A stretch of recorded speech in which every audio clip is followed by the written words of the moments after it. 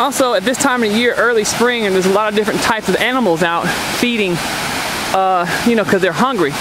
But one of the largest mammals out in this part is the black bear. As you can see, from my experience, there's a log over there around my finger. See how you see the white stuff right here? The white stuff on this side of this log right here?